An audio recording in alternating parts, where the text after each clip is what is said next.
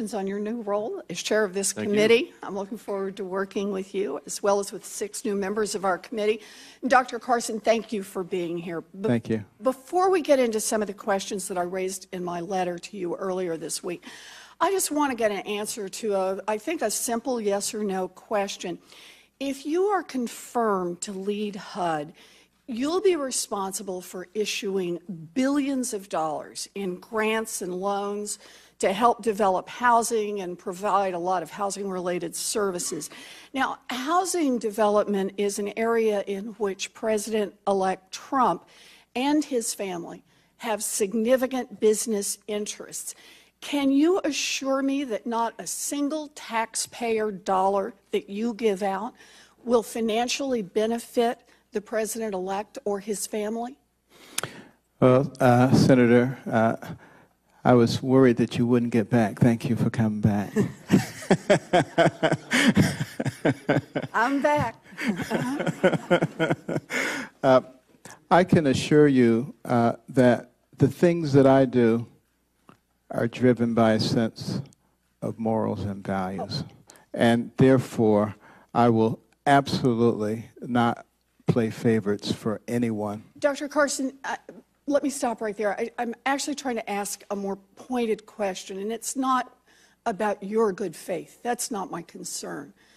My concern is whether or not, among the billions of dollars that you will be responsible for handing out in grants and loans, can you just assure us that not $1 will go to benefit either the president-elect or his family? It will not be my intention to do anything to benefit any American. I understand that. It's for all Americans, but everything that we do. Do I take that to mean that you may manage programs that will significantly benefit the president-elect? You can take it to mean that I will manage things in a way that benefits the American people. That is going to be the goal. To the best you understand that. If there happens to be an extraordinarily good program that's working for millions of people, and it turns out that someone that you're targeting is going to gain, $10 from it, am I going to say, no, the rest of you Americans can't have it? I think logic and common sense probably would be the best way. Yeah, although we do have a problem here, and I appreciate your good faith in this, and I do, Dr. Carson. The problem is that you can't assure us that HUD money, not of $10 varieties, but of multi-million-dollar varieties, will not end up in the president-elect's pockets. And the reason you can't assure us of that is because the president-elect is hiding his family's business interests from you, from me, from the rest of America. And this just highlights the absurdity and the danger of the president-elect's refusal to put his assets in a true blind trust. He knows, the president-elect knows, what will benefit him and his family financially, but the public doesn't, which means he can divert taxpayer money into his own pockets without anyone knowing about it. The only way that the American people can know that the president is working in their best interests and not in his own is if he divests and puts his assets in a true blind trust. Transferring his holdings to his children does nothing, as the head of the Nonpartisan Ethics Committee said just last night. Since the president-elect refuses to address this voluntarily, we need to pass the Presidential Conflicts of Interest Act that I introduced with more than 20 of my colleagues, which would require him to do so. So, with the time I have left, I just want to follow up very quickly on a letter that I sent to you earlier this week and that we talked about in my office. And I appreciated that. Good. And I appreciated it too. As you know, more than 7 million children rely on HUD for housing.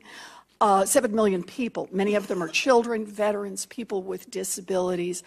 For many of these people, HUD is the difference between a stable home and life out on the streets. But one major problem that we talked about is lead exposure.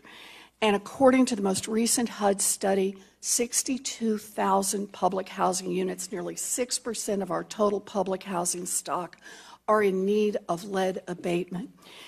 You are a highly accomplished doctor. We spoke at length about the implications of lead and lead poisoning on our children. Can I just ask you to commit today that you will make sure that HUD resources are dedicated to dramatically reducing the number of public housing units where lead is a problem? Well, I can assure you that I will very much be working with you on that. 310,000 cases right now of children, each of which cost us enormous amounts of money. I don't think people even calculate that into that when we're talking about it. So yes, I will be very vigorous in that area. I very much appreciate it. This is a particular problem for us in the Northeast. It is a particular problem in Boston where our housing stock is old. Right. And it is absolutely critical that we get the lead out of these housing units and that our children have a chance to grow up without being injured by our own negligence.